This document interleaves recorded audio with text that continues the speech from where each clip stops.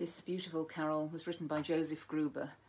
and the story is that he was the organist of a mountain church,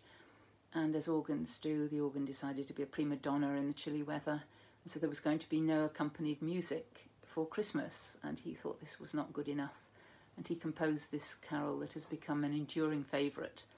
In English we call it Silent Night, and in the original German it's Stille Nacht.